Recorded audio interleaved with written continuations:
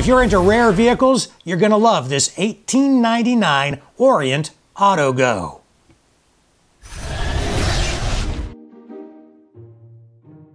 Is this a bicycle, a motorcycle, or an automobile?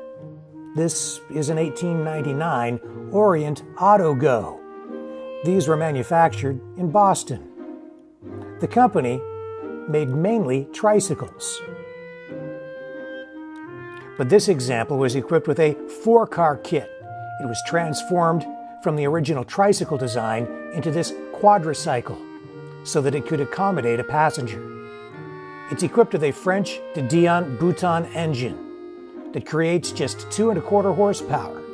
This vehicle obviously drew its inspiration from bicycles of the day.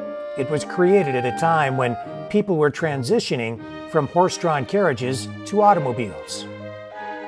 This is one of only 2 Orients known to exist in the world today, and it's the only survivor with the 4-car kit. It took the owner nearly 6 years to restore this vehicle, but today it stands out as a shining example of early automotive design.